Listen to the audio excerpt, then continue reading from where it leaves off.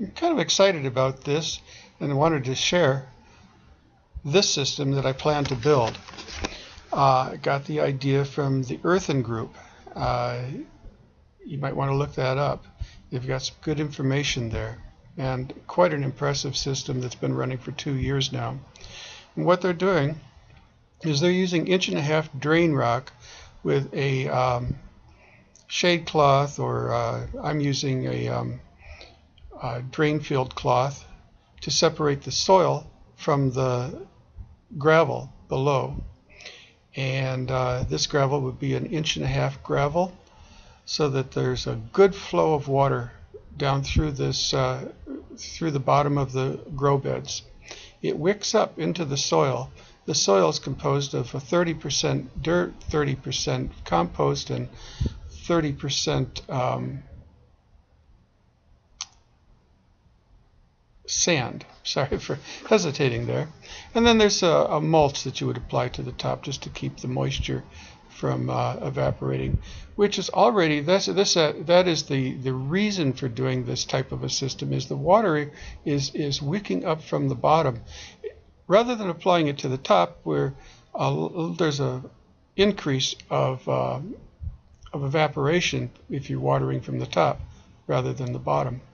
So anyhow, back to this, the water is flowing through the gravel and into the fish tank. Water from the fish tank flows into the radial filter, and in case you're not familiar with a radial filter, there is a collar that's submerged partway into the tank. Water flows in here, it slows down, debris just settles down to the bottom, and you can flush out the debris from the bottom. The debris that floats is also contained within the collar until it eventually either gets cleaned out or falls to the bottom. So what you're doing is you've got nice clean water coming off the top, and I actually just turn this down just a little bit so that I'm not taking it directly off the surface. This water flows into the sump tank. This is an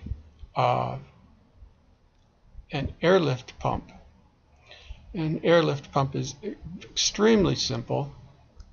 It's just a T at this point, and the air line comes in through the T and goes near to the bottom. You don't want your bubbles to come up out of the end here, so it has to be just a little bit up.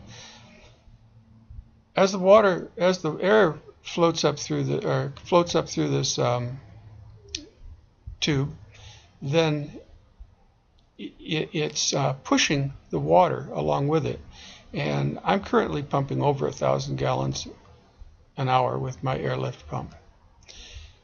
The water then comes from the airlift and returns back here to the gravel in the wicking beds.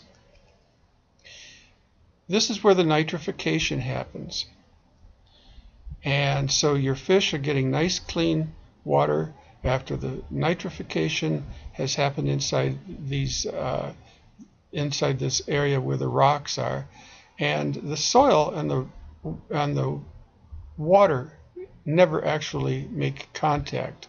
There's an air gap held above. Remember, this is all one level.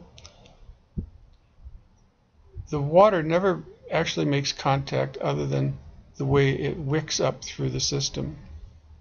So there's an air gap here, and that also provides the oxygen to the water that keeps this from going anaerobic.